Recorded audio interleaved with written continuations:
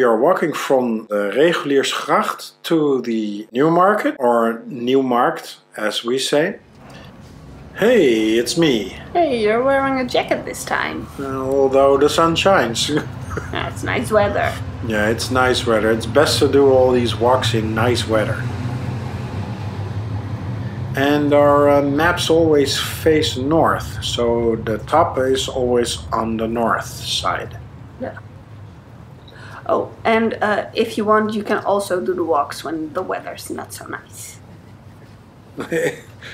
Of course.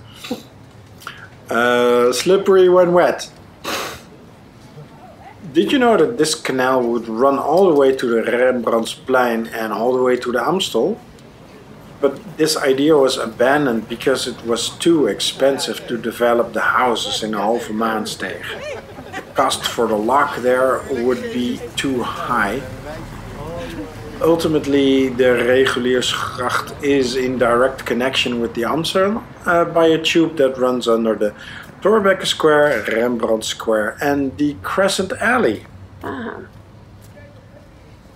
Did you know the Rembrandt Square was raised with the soil that came out of this canal during the digging? Now that's a bit different when you stand on the Rembrandt Square. You know where the soil comes from.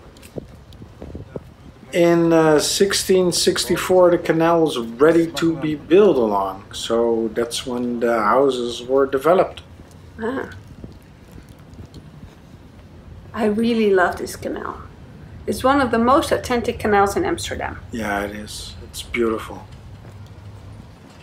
The Reguliersgracht is the canal where part of the Netflix movie The Hitman's Bodyguard was filmed. Was it the part where the car hits the water? Yeah, it is. No, that's actually somewhere else. But there's also a car that hits the water, by the way. The Reguliersgracht crosses 3 important Amsterdam canals. In this walk, these are the Prinsengracht, the Keizersgracht and the Herengracht. Yeah. And about half of the buildings on the Reguliersgracht are national monuments. When you walk here, you can imagine why. Yeah, I would love to live here, but fortunately, it's not in the budget. Like this video. The name the Reguliersgracht comes from the Reguliersklooster. That's a monastery, by the way, that stood nearby from 1394 till 1532.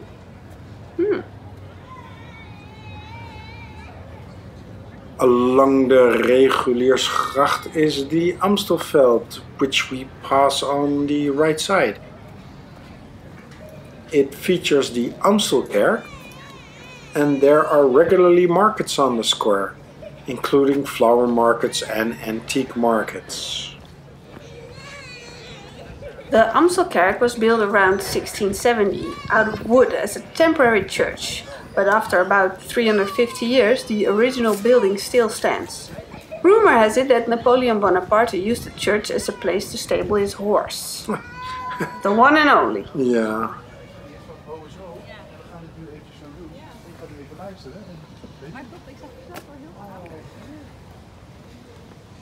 As you can see, there are no houseboats on this canal. There are boats along the side, and if a boat has sunk, the city of Amsterdam can regard it as lost and remove it. Yeah, sometimes it's sore for the eyes.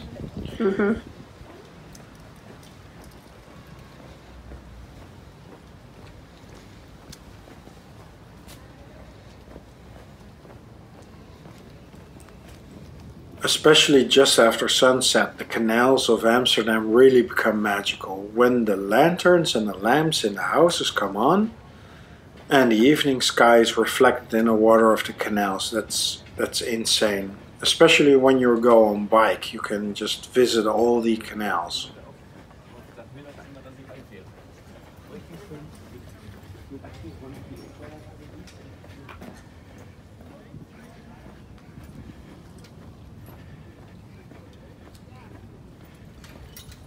On the canal there's also the house that was used in the James Bond film from 1971, Diamonds Are Forever. That's at number 36. This is the house where James Bond meets Tiffany Case. Only the outside has been used. The inside was shot at Pinewood Studios in England. Nevertheless, Sir Sean Connery has been standing at the door here. That's nice to know. More about this in our video about Diamonds Are Forever film locations here on YouTube. Yeah, you watch it.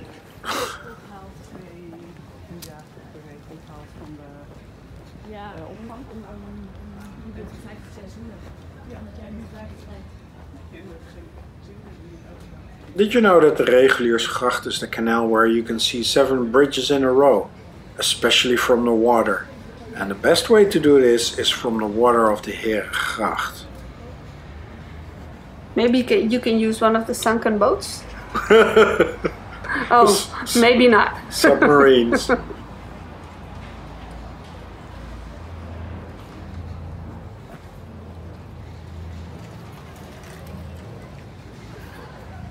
So coming up, the bridge you see here is the Cheesemarket Lock.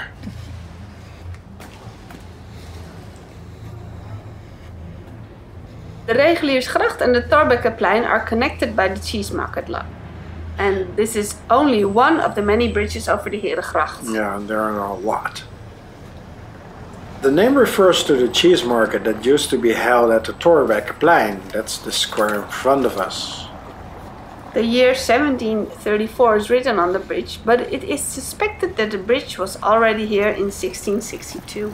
Yeah, you see that a lot from old paintings and old maps from Amsterdam. Here is the Thorbeckenplein. You can see the statue of Johann Rudolf Thorbecke. He was Minister of the Interior of the Netherlands 3 times in a row. When I did my research, he was pretty popular. Okay, the statue, it was unveiled at the Reguliersplein on May 18, 1876. The fence around the pedestal is also a part of the statue, and in 2002 everything became a national monument. And a coachman from Scheveningen, who looked exactly like Thorbecke, he acted as a model. Sorry. So you're looking at somebody else. Yeah, that's very funny if you look at the statue. The Thorbeckenplein used to be called the Reguliersplein. The cheese market used to be held on this Reguliersplein, but in the past this was still part of the Reguliersgracht until 1785. But the square has been an entertainment area for decades. I used to go there when I was in high school, on Friday afternoon after school. Yeah, I used to go there when I was a teenager. In the 1970s it was known as a spicy area. And from 1980 it became more regular. And this is the Rembrandtplein, and the Rembrandtplein used to be called the Butter Market. The Reguliersgracht continued along this square, but was filled in 1694. In 1785, the canal under the current Thorbeckenplein was also filled in.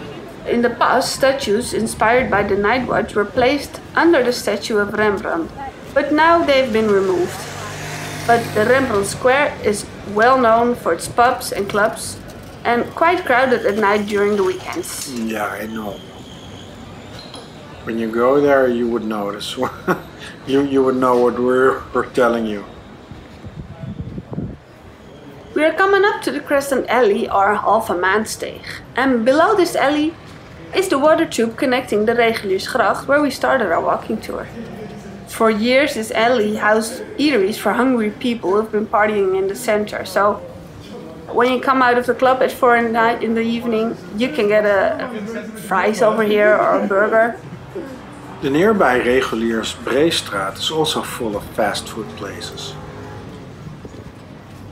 Next up is the Crescent Bridge, or Halve Maansteeg in Dutch. Many previous bridges have been located on this spot. Because the traffic became heavier and heavier, the previous bridges no longer suffice. There are different stories where the name of the bridge comes from. One of them is the shape of the water on the west side of this bridge. Another option is the name of the liquor store from 150 years ago in the Halve Maansteeg, which we just passed. Next up is the Kloveniersburgwal.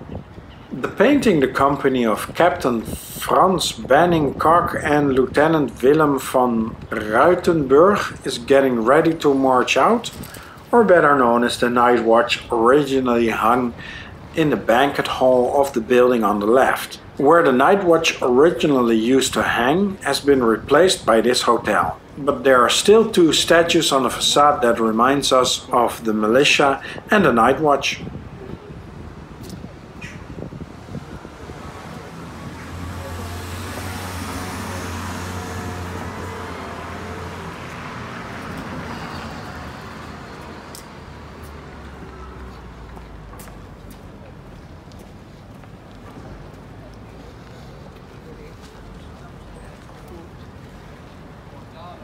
On the left, we see the aluminium bridge from 1896.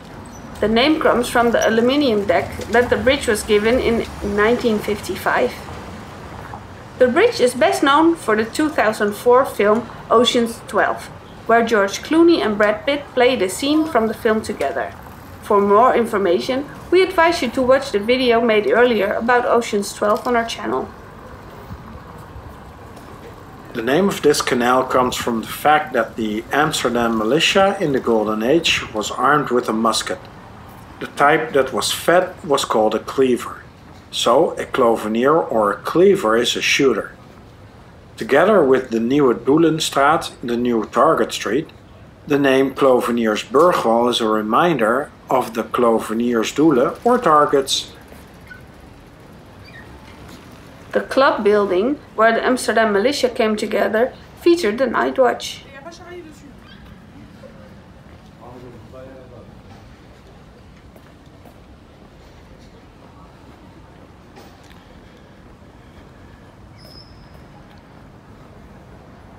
This canal was dug at the end of the 15th century.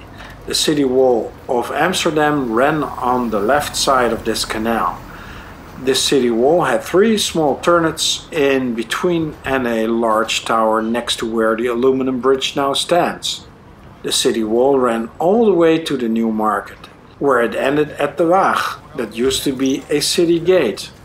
On the inside of the city wall were mainly gardens and monasteries.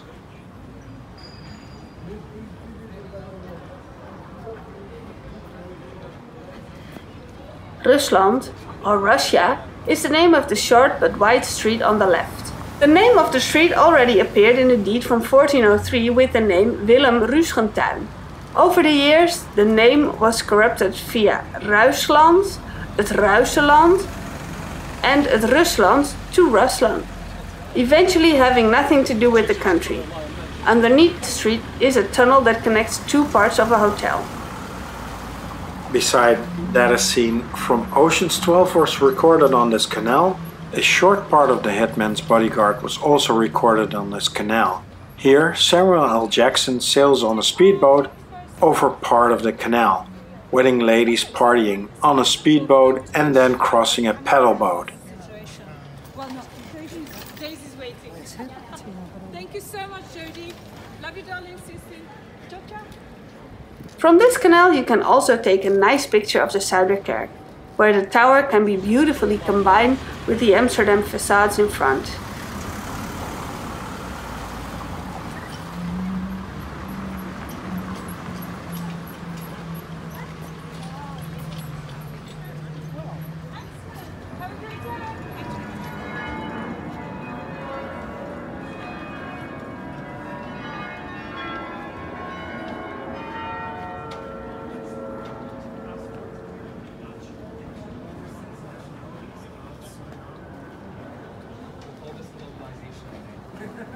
Convenient in 2021, I must say, but we know there's a very different history that went into it.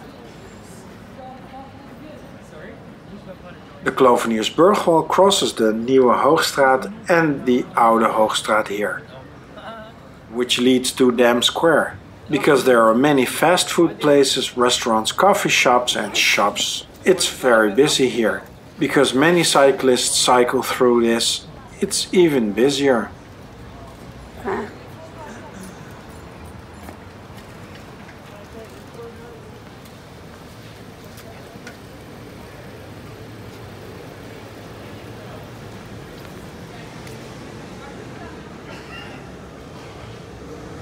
In the distance we see the Waag on the Nieuwmarkt, the end point of our walking tour. The square is surrounded by restaurants, a number of supermarkets and a bank office.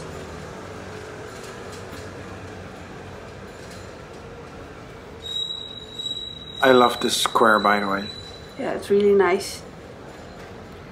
This location often hosts markets and is also the center of the April festivities. It borders the red light districts and Chinatown in Amsterdam. The Waag in the center of the square has a long history. Currently it's a restaurant, but before that it was a weighing house and a city gate. Ah. The anatomy lessons of Dr. Nicolaas Tulp by Rembrandt was also taken place in the Waag.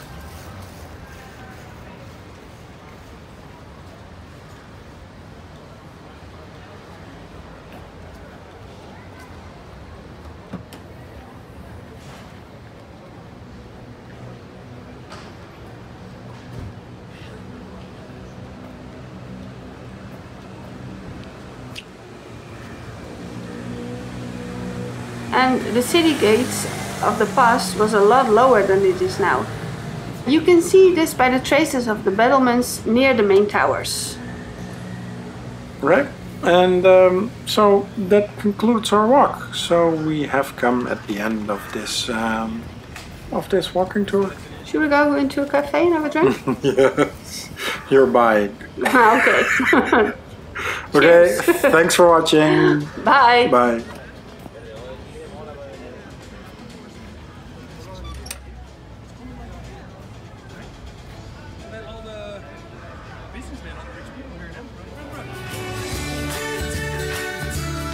If you want to see more of Amsterdam, select one of the videos on the left. We appreciate it if you would subscribe and follow us on the socials. Thank you for watching. Until next time.